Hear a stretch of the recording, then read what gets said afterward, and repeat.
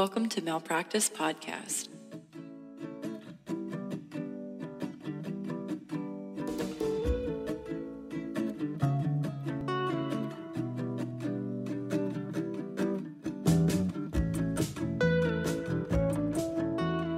Hi, are you ready to get started? Oh, you're saying hi now. Are you permanently in the camp of hi? Do we like the high? I like the high. No, I don't care. This is Malpractice Podcast in the morning. Hi, I'm Jess. Oh, I'm Sydney. And we're in the morning, and we're tired. Let's just do that whole part over again. Okay. I'm Jess. I'm Sydney, and this is Malpractice in the morning. Yeah, this is us. This is us, and you're listening to us work out our shit on air. So welcome. And we know some of you don't like that, and which is offensive. You're just going to want to go ahead and skip the next 7 minutes and then move on with your life. That's fine. I'm okay with it. Or you could just move on with your life and enjoy the next 7 minutes. Right. We're going to have a good time. I mean, so right before we started the Zoom call, I was eating a biscuit that was covered in strawberry rhubarb jelly. Ooh. Because one of our friends gave us, this is so thoughtful because I fucking love jelly and jams and honeys. So he gave us an advent calendar that has a different jelly or honey for each day. Oh, that's good. Isn't that so sweet? Yeah. So thanks, Manu. I'm daily enjoying a biscuit with jelly on it in your name. Are they good sizes or are they little sample sizes? They're like this big. Oh, Enough to put cute. on probably 4 biscuits. No. Not with the way you just sized it. Not with my biscuits. Ooh, that's an important question. How much jelly do you put on a biscuit? A lot. I love all of that. I like anything sweet. Yeah, I love an advent calendar. I do too. Wait, did I send you? I sent you that, my favorite TikTok of that little girl who woke up, or the woman who was... Oh, you did, yeah. And she's like... she opened all her advent calendar days and ate all the chocolate. And it's 2 a.m. and this woman is pretending to be her child, right? And she gets slapped in the face by her child, and she's like, "Is it Christmas yet?" And her mom's like, "What is going on? What is this?" And it's chocolate on her face. The kid leaves chocolate on her face, and she touches her cheek "What is this?" And there's chocolate all over the kid's mouth, and she's using little hands. And she's like, "Did you open your calendar?" And she's like, "No." And then it pans to the calendar all being open, and she's like, "Did you eat all the chocolate?" And the little girl's like, "Yes." Very psychotic, with her little hands. And then she's like, "Is it Christmas yet?" Dude, I'm literally still laughing. Kids love Christmas. Kids love the holidays, period. They're so excited. I'm excited. I will say Eric has done a very, very good job of getting our yard Christmased out. Eric likes Christmas. He loves, I'll have to send you a picture of our yard. It literally is so Christmassy that while he was putting up the final touches, a stranger drove by, stopped their car, and was like, "Wow, you have the best lights in your neighborhood." Oh, okay. Not that there's a competition, but we might enter. But just saying, we might win. I think did I tell you about this last time? The new project that I'm working on right now is a plywood cutout of the Grinch who's going to be stealing lights off the tree. That's so cool. I haven't done it yet. I'll send you a picture when I finish it, though. Wow. Put that on the list of things that I'll never do. Yeah, I'm a crafty bitch. You are. I was like, Eric, we need to have a, what do they call it? Like a blog. Like a blog where you talk about decorating and home improvement projects. Not me, but you should. Right? And I'm going to call it craftybitch.com. Crafty bitch. TM. Don't steal my name. Crafty bitch. Nah, couldn't be me. I'm not doing that. Yeah, it is me all the time. I'm always working on a craft. I'm literally in the middle right now of 3 separate Christmas-based projects. Christmas is essentially here, so I'm not. Eric has, and I love this about him, he's very optimistic, and he has this idea in his head that if he sees a project and gets it in his mind, he's like, Sydney can do this. She can make this. And sometimes the answer is yes, I can. And sometimes the answer is I have literally no idea how to make that happen. Yeah. Believe me. What's your favorite Christmas movie? The Grinch. I love The Grinch so much. The Jim Carrey Grinch. I don't like the animated Grinch. It's fine. It's whatever. I understand it. I watched it last year and I'm about it. I get it. But the Jim Carrey Grinch, chef's kiss, sheer perfection. What is yours? Love Actually. I love that movie. Oh, that's a good one. I watch it all the time. I watch it outside of the Christmas season and I just sob every time. That's like the best movie. Yeah. I just feel like there's some storylines that I can't deal with, like the Alan Rickman, the Snape guy. He does his wife dirty. Oh, yeah, but that's a good part. Yeah. And then the other guy who holds up the sign for his best friend's wife. I He's love like, that. I've always loved you. I'm like, can you imagine? That's Keira Knightley, right? She's gorgeous. Who I love. I'm obsessed. Literally have loved her since Bend It Like Beckham. Can you imagine? No. No. Yeah, we watch it like multiple times. Yeah. My mom likes the classics, so every time we were with my parents for the holidays, we watch It's a Wonderful Life. Yeah, I don't like those. You know, like the old classic movies. What's the one with the you'll shoot your eye out? Oh, yeah, A Christmas Ralphie, Story. That's Christmas my dad's Story. favorite movie, period. I don't like it. Really? Yep. You know what I don't like about those classics is that I hate that time period. Is that like the 50s, the Christmas Story? Yes. Yeah, because Like 50s, 60s. Ugh. The dad in that movie, trash. aggressive, yeah. Who, yeah, very aggressive. Very toxic masculinity vibes. Yeah, I don't. They put soap in their child's mouth. Don't like that. Yeah. My grandparents did that to my parents and also used to do it to the grandkids. I never got it because I'm a good kid. But I remember, like, hold a bar of soap in your mouth. But what for what? For what? Because it's like your potty mouth. You say, like, an ugly word and you get your mouth washed out with soap. That is disgusting. It also Isn't that, sounds like toxic? borderline abusive. No, not borderline. I'd say creeping into. Creeping on into it. Like, you can't do that to your kids today. Don't wash your kid's mouth out with soap. Don't do it. They need therapy now if you do that. Period. Right? I think so. That dad needs some therapy from A Christmas Story. I'll tell you that right now. He definitely does. They need like family Counseling. Yeah.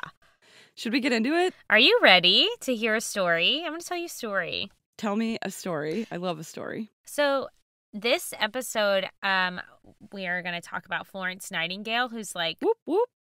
arguably like the founder of like modern nursing and is credited with kind of like paving that way. I'm so excited because I don't know anything about her, but she's like a household name. Yeah, yeah. So she was alive from 1820 to 1910. Mm-hmm. She lived to be like around 90 years old. Oh my God. So shout out to her. Good karma. She's also called the Lady with the Lamp, which we'll get into why. Mm-hmm. And she was doing all the good work, saving lives and paving the way for nurses of the future. And she's the most recognized figure and name in the field of nursing. Wow. So even like, as you said, like you don't know much about her specifically, like I didn't when I started researching, Mm-hmm. you still know the name. Right. 100%. Which like speaks to kind of her being Mm-hmm. recognized. She developed modern nursing and patient care specifically. And then the oath that nurses take is like named after her. And I have like that at the end. And so I'll like read it. It's gone through some edits over time, but I'll read like the most updated one that I could find. I don't know why, but when you said that was named after her, it gave me chills. Like such a lasting legacy, you know? And it should be. Okay. Florence Nightingale was born May 12th, 1820 in Florence, Italy, which is cute because they named her after the place she was born because she was actually English, but born in Italy, and her parents named her from where she was born. Her parents were named Frances Nightingale and William Shore Nightingale, and she was the youngest of two children, the second of two daughters. So her family was wealthy, upper class, belonged to like the elite social circles of the time. Her mom was from a family of merchants, and she loved to socialize. And apparently the apple did fall far from the tree because Florence did not enjoy those settings and was described like often as being an awkward person. She liked to not be the center of attention, and their differences of personality caused them to fight a lot. So she and her mom they were not the same at all. Did not get along. Aww. Oh, that's such a bummer. Also, her mom's name is Frances, and you're like, she loves to throw a party. And I was like, my mom's name is Frances, and she loves to throw a party. Yeah, it must be a Frances thing. Must be. Her father was a landowner. He inherited 2 estates. One was at Lea Hurst in Derbyshire. Derbyshire? Mhm. Derbyshire. Derbyshire. I don't know. And the other was in Hampshire, Embley Park. He inherited those when she was like 5 years old or 5-ish. Mhm. Her family split time between the 2 locations, and London was the place that during social season they would go. And those places that she was called awkward, they were like out in season. That's Okay. like what it was called. So she's like rich. She's bebopping around to different estates. She's got like Okay. money. Okay. Yeah. She got a classical education at the estate in Lea Hurst, Mhm. and she studied German, French, and Italian. Must be nice.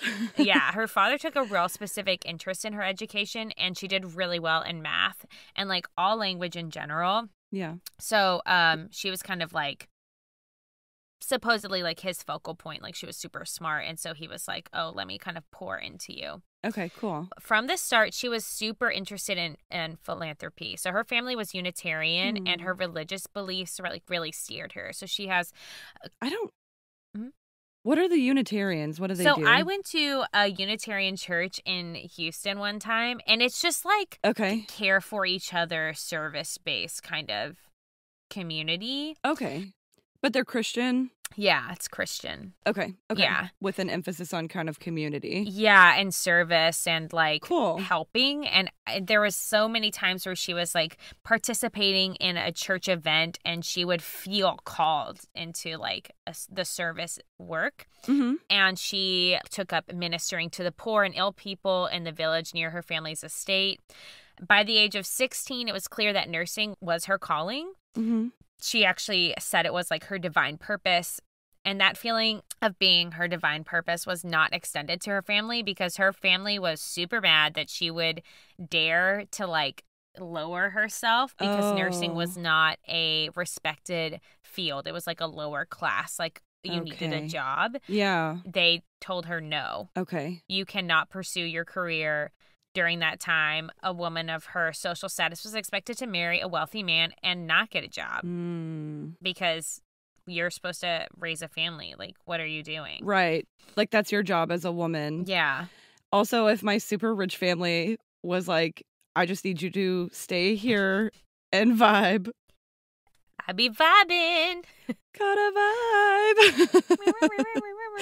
I'd be like, in the corner. Perfect. What do I need to do? Yeah, that's not Flo. I'd be like, Jeeves, prepare my carriage. I'm going to London for the social season. Flo was like, nah, I'm gonna turn down marriage proposals, actually. So she was 17, and she turned down... Get it, girl.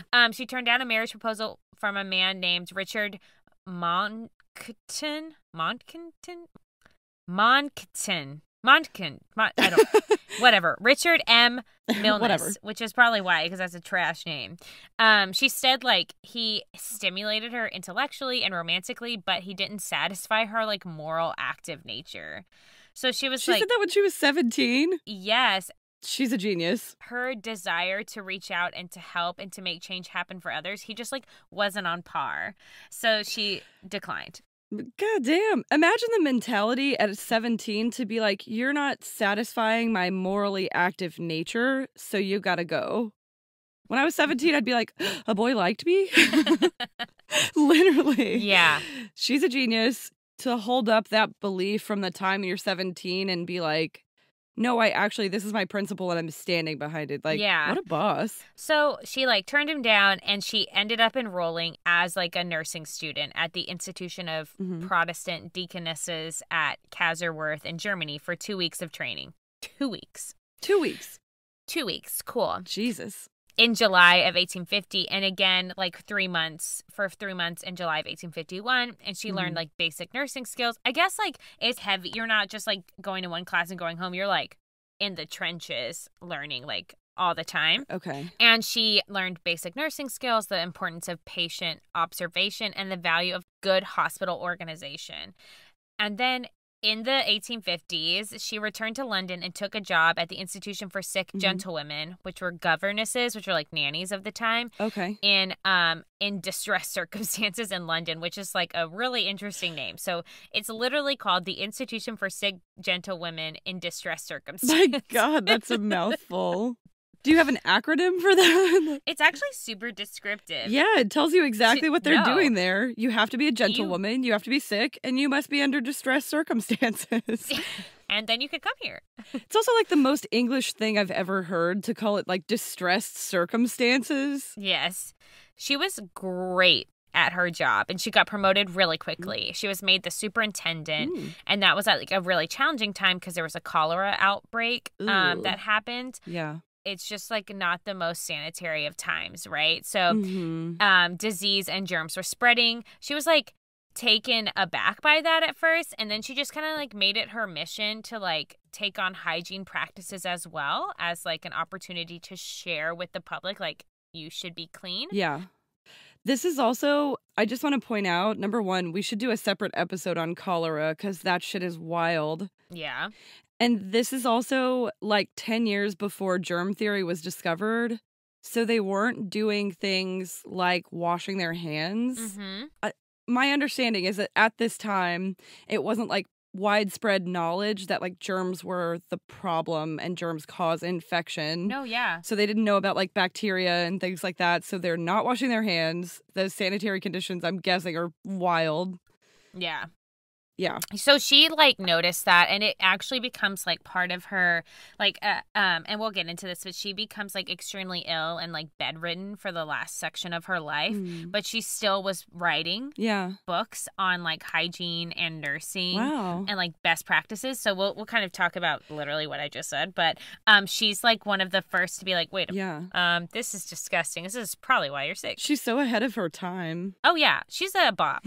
So in 1853, the Crimean, I believe I'm saying that right, war started, in which the British went to war against the Russian Empire to control the Ottoman Empire. Okay. So the Turkish Ottoman Empire declared war on Russia following a series of disputes over holy places like Jerusalem, and the Russians demanded to exercise protection over the Orthodox subjects in Ottoman, of the Ottoman Sultan. So they're just like a lot of like men making poor decisions probably at the time, and the British and the French allies of Turkey sought to push Russia back, basically. Okay. So all that to say, British soldiers headed off to war pretty much at the same time that Flo, that's what I call Florence, has like reached her kind of like peak superiority in like nursing. Also, did you just give me a brief history lesson on the Crimean War? That was quick. You know. Yeah. Quick. Love it. Short and sweet. So the soldiers head off to war. Supplies went way down. Yeah. And they were sent in droves to hospitals.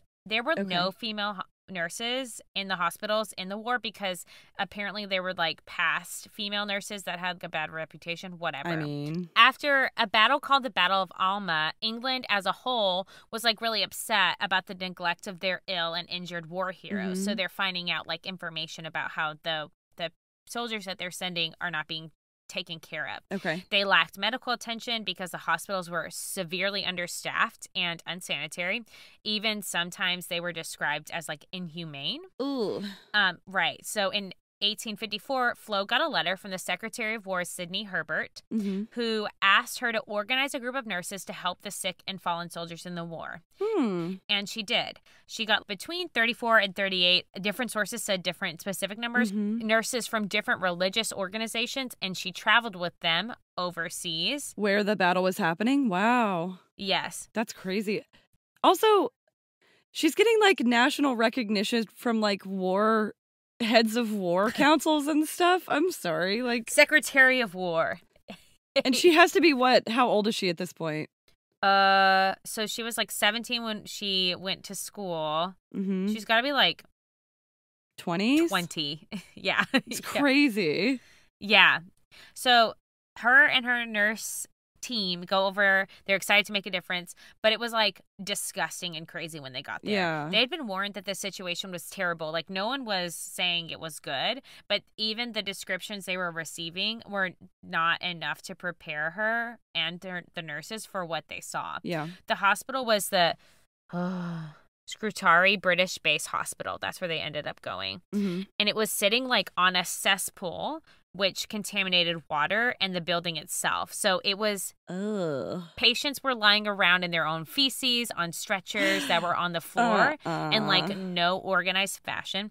There were rodents everywhere and bugs infested. They had no supplies, limited soap, limited bandages, and those went down, right, as the injured soldiers went up. So they already were limited, and all of that would go down the more people were injured. And the longer soldiers stayed, the sicker they got. Water even had to be, like, rationed at the time. Yeah. During her first winter there, 4,077 soldiers died. And soldiers were dying of typhoid, cholera, and dysentery. Like, that was the common. So there were more soldiers dying in the hospitals than there were dying in the war itself because of the conditions of the hospitals. Oh, that's so bad. Typhoid, cholera, dysentery are all typically spread by, like, having, like, dirty conditions. Typhoid, we should do a separate episode, too, on Typhoid Mary, but the spreading of typhoid is literally, like, you got typically, like, infected feces on your hands. That's disgusting. And then touch someone or someone's food. The spread of typhoid is, like, real gross. It's not good, so... Yeah, I mean, that's enough for me. I don't need to hear any more about it. This description makes me, personally, if I put myself in that situation, I'd be like, I would walk in and have a panic attack. I'd be like, I'm out. You would expect that, but she, like, walked in and was like, all right, I'm taking this on. Damn. She got scrub brushes and asked least ill patients to help clean. Wow. They literally scrubbed the hospital from floor to ceiling. Then she went to work taking care of the soldiers. She got funds from the London Times to, like, buy supplies. Wow. During the nighttime, she would continue working. She literally worked, like, all the time. Yeah. And she went by lamplight. So she moved around the halls carrying a lamp in hand, comforting people, checking on soldiers. Aww. And the soldiers loved it and her endless compassion. They actually named her the Lady with the Lamp, or the Angel of Crimea. So, like, that's where that name comes from. Aww. So I wanted to read a couple things. So they, like, wrote songs and poems about her. Oh, that gave me chills. Yeah. So I'm going to read some. This is from The Life of Florence Nightingale. Yeah. She is a ministering angel without any exaggeration in these hospitals, and as her slender form glides quietly along each corridor, every poor fellow's face softens with gratitude at the sight of her. When all the medical officers have retired for the night and the silence and the darkness have settled down upon those miles of sick, she may be observed alone with a little lamp in her hand, making her solitary rounds. My God. So isn't that cool? Yeah. Wow. That's so cool. So the phrase Lady with the Lamp, right, was further popularized by Henry Wadsworth Longfellow's poem. And in the poem, he says, "Lo, in that house of misery, a lady with a lamp I see, pass through the glimmering gloom and flit from room to room." But isn't that so cool? They wrote about her. It's so cool. Yeah. Can you imagine also being in this, like, second wave of people who are in this hospital as she's there, when you know that everybody in the first round was, like, mega hosed? You're like, she's gonna save me. Like, she's gonna be the reason that I live. Yeah. It's so cool. Like, so much gratitude, right? Yes. And so she improved the sanitary conditions, obviously. But she also... So the improvement of the sanitary conditions reduced the death rates by 2/3 while she was there. Oh, my God. And that will eventually come up because she works with, like, how do you say that? Statisticians? You're going to see her, like, be a mathematician in a minute, too. Mm. So she developed patient services and improved the quality of the hospital, period. And she developed other things, too. So there was a kitchen where the dietary needs were addressed for patients. She, like, set up all of these other additional things in the hospital. She created a laundry so patients could, you know, have clean shit. She got, like, soldier wives to help with the laundry. So she, like, went out and got volunteers to come and wash sheets. That's amazing. So that they could have clean linens. Yeah. She instituted a classroom and a library for intellectual stimulation and entertainment for the sick soldiers. Wow. She then wrote Notes on Matters Affecting the Health, Efficiency, and Hospital Administration of the British Army, which was an 830-page report analyzing her own experiences and recommending changes for other military hospitals under poor conditions. This woman. I know. So in her spare time, she started a kitchen, a laundry, and a school, wrote an 830-page book, and was still flitting from room to room. She literally is like, I'm going to tackle all of your needs. Let's talk about your diet. Let's talk about your laundry. Let's talk about your education. Yeah. And then she also is like, and everybody else needs to be doing the same thing. Y'all wrong for that. Yeah. And like, let me help you. I'm so impressed. I know. Her book started a huge restructuring in the administrative department of the War Office, and even the establishment of a Royal Commission for the Health of the Army in 1857 was based off of that report she wrote. Wow. So she remains in that one hospital for like a year and a half, and then she returned to Lea Hurst for a hero's welcome. The Queen gives her a brooch that is known as the Nightingale Jewel. Oh my God. And granted her a prize of like 250,000, I guess, pounds at the time. Which in today's money is a cajillion dollars. Even in today's money, that amount, I'm like, give me that. Literally. The Queen is like, you're the best. Yeah. Here's a brooch. Wow. And it like, she totally deserves it. 100%, but she hated it. When she came home to the hero's welcome, she's like, don't look at me. Like, I am nothing. Because she hates being the center of attention. Yeah. Wow. She's so, like, humble. Yeah. Couldn't be me. I'd be, like, on the parade float. I just did a princess wave from my parade float, just so everyone knows. Yeah, so she gets home, and she's, like, gets her brooch, gets her prize, and she's like, I'm not done. Damn. So she continued to improve the condition of hospitals. She presented her experience and her data to Queen Victoria and Prince Albert in 1856, and with the help of the Queen, she was a part of the creation of that commission into the health of the army. The commission hired leading statisticians, William Farr and John Sutherland, who analyzed the army mortality. These men found that of the 18,000 deaths, 16,000 were from preventable diseases, not the battle. That's so stressful. So the numbers are striking, right? Of course. But Flo took it a step further, and she developed a diagram called the Nightingale Rose diagram, which displayed how the sanitary commission's work decreased the deaths and made the data and made that kind of data accessible to other people. So she's accredited with decreasing deaths during wartime from 42% to 2%. That's crazy. Right? Wow. And then, to top it off, she became the first woman member of the Royal Statistical. Yeah, that's how you say that. I don't know why. It was like the Royal Statistical Society, which, like, why does that org even exist? But, like, I'm glad it does because she... Royal Statistics, yeah. Why not? That's so cool. Cool. Damn, she's just killing it in every aspect of her life. She's like, not only will I save your life, I'm also going to put some numbers beside things. I'm going to save everyone's life. I'm going to save the world. Can you imagine, like, if I were a soldier at this point in time, who else would you want to take care of you? No one. Nobody. Like, they'd just send in a doctor. I'd be like, no. Get him out. Bye-bye. Get him out. Where's the lady with the lamp? Give me her. Bring her in. She's so cool. She's super cool.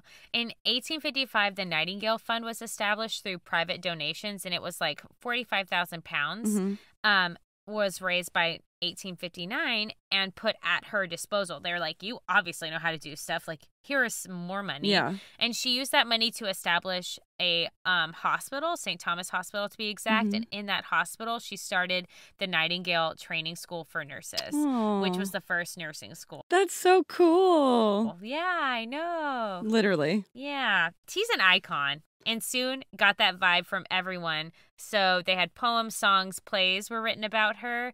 Women in droves starting enrolling from all social classes to be nurses because of the good things that she did. And she built all these beautiful things while being ill. So she was actually had developed like an illness during her time at the Crimean War. And she was like, oh my God, not well this entire time. But she continued doing the things until she eventually becomes bedridden, as I told you earlier. So Then in 1860, she wrote The Notes on Nursing, What It Is and What It Is Not, which found itself into actual households and provided direction on how to manage the sick. So she put medical information in everyone's hands. Yeah. And that was also the first book that's accredited to be in nursing education. And she insisted on the importance of prioritizing trusting relationships with patients specifically. Yeah. And she believed that a nurse's presence in a medical space is vital. Yeah, clearly. And she had empathy with her patients, and she thought making a common experience in interacting and talking about health has been the most important thing. So she helped reach a different caliber in nursing care, obviously, but also in just the accessibility of care in general. That's amazing. So the illness that she had contracted was called the Crimean fever. And by this time, she'd done all these things, right? She's 38 years old. And that's when she becomes bedridden for the rest of her life. Oh, my God. Yeah. That's so sad. But she keeps working. So you don't need to worry about her. Of course she does. So she focused on healthcare reform. She was interviewing politicians from her bed. She was in her bed and they would come. If I know one thing about Florence, it's that she kept working. Yeah, period. She had famous visitors come and see her in her home. She published additional notes on hospitals, and throughout the Civil War, she was consulted on how to manage field hospitals, from her bed. Oh, wow. In 1908, she was given the Merit of Honor by King Edward at the age of 88, and then 2 years later, King George sent a congratulations to her on her 90th birthday. Oh, my God. Wow. The entire royal family is, involved with her. Yeah. They're we love you. She's a bop. In 1910, is when she got intensely ill and then unexpectedly passed away Saturday, August 13th of 1910. She had prepared that her funeral be quiet and modest, and that was against the public wishes. The public was we want to honor her, and her family denied a national funeral. The entire country wanted to pay homage, and she just didn't want that. So she was laid to rest just with her family in a quiet fashion. Oh, but the whole country is no, we love you. Yeah. So when she started out, there was no such thing as nursing. And I'm reading a quote here. The Dickens character Sarah Gamp, who was more interested in drinking gin than looking after her patients, was only a mild exaggeration. Oof. Hospitals were places of last resort where the floors were laid with straw to soak up the blood. And that was what people thought of nursing. Florence transformed nursing when she got back from Crimea, and she had access to people in high places, and she used it to get things done. She was stubborn, she was opinionated and forthright, but she had to be those things in order to achieve all that she did. Oh, my God. So they have a museum. I know. They have a museum in her honor at the site of the original Nightingale training school for nurses. It has over 2,000 artifacts in it. Wow, and she that's is crazy. acknowledged and revered as the pioneer of modern nursing. You know who should go to that museum? Can we go there? Us? Tegan should go. Oh, 100%. Tegan should go with us. Oh, Tegan should go, but we should absolutely go. We should have recorded this episode from there. Oh, imagine. So 2 years after her death, the International Committee of the Red Cross created the Florence Nightingale Medal, and that is given to excellent nurses every 2 years. And also there's International Nurses Day that's been celebrated on her birthday since 1965. I know. Oh, my God. In May of 2010, the Florence Nightingale Museum at St. Thomas Hospital in London reopened in honor of the 100th anniversary of her death. So there's still... Don't cry. I know you love her. I'm going to cry. Oh, I love her. I know. Isn't she so cool? She's so cool. I love her too. And then to end, I wanted to share the Nightingale Pledge, which is kind of the Hippocratic Oath. It's for nurses. So it is, and this is the 70 somethings edition. Okay, so I'm going to read it. Hopefully I don't royally mess it up. I solemnly pledge myself before God and in the presence of this assembly to pass my life in purity and to practice my profession faithfully. I will abstain from whatever is deleterious. Deleterious. What does that mean? Like bad for you. Okay. And mischievous. Okay. And will not take or knowing. Well, I just ruined this entire reading, but I didn't know what that word meant. And will not take or knowingly administer any harmful drug. I will do all in my power to maintain and elevate the standard of my profession, and will hold in confidence all personal matters committed to my keeping and all family affairs coming to my knowledge in the practice of my calling, which I love that. Yeah. With loyalty will I endeavor to aid the physician in his work, or her. And as a missioner of health, I will dedicate myself to devoted service to human welfare. Wow, this is amazing. This was such a good... You like it? You did such a good job with this, number one. And I cannot believe I didn't know more about her life. Because why would you? She's English, so it's kind of like... Right. England's like... They're like, this is ours. She's our friend. Yeah. My God, Yeah. She did so much. And also I'm thinking about it and the forethought as like a very young person to not only be doing all this work, but to be keeping statistics on like who died of what, to be keeping those records and then be like, I know that there's mathematically a way to prove that I'm the best. Yeah. Look, let me show. I'm going to add a picture right here so you can see. Oh, she's a little cutie pie. I know. I like her. She looks very serious. She's extremely serious. Yeah, she's not playing games. I'll tell you that right now. She said, we is in the business of saving lives. Literally. And that's what I know about that. That was so good. We love Florence Nightingale. Yeah, we do love her. Think about, like, too, how much she changed the world based on, like, revolutionizing the practice of nursing. Because nurses are the ones who are, like, doing the dirty work. They're rolling their sleeves up every day, you know? Yeah. What's really cool is that she was, like, determined for people, for, like, all the people to understand health and wellness and, like, sanitary practices.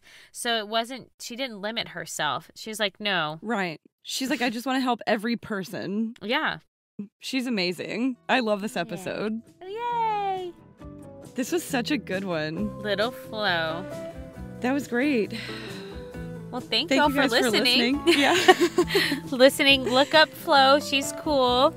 Yeah, we hope you guys like this episode. We love occasionally to bring you something a little happy and cheerful. Yeah, exactly.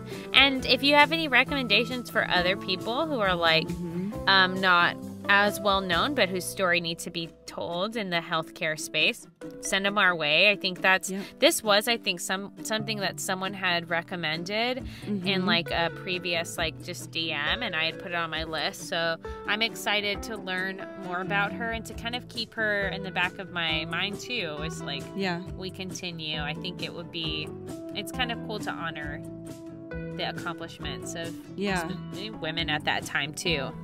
Totally. And I love a listener recommendation. Like, this is one that needs to be told for sure. Yeah. Well, I'm glad it wasn't a bummer episode, which is nice. No. A nice, great. Love breezy, casual. Yeah, if there are two things that don't describe Flo, it's breezy and casual, but... That is so true. She was like, from my deathbed, I will... Her face is so intense. It's like the face of like just determination, you know? Yeah.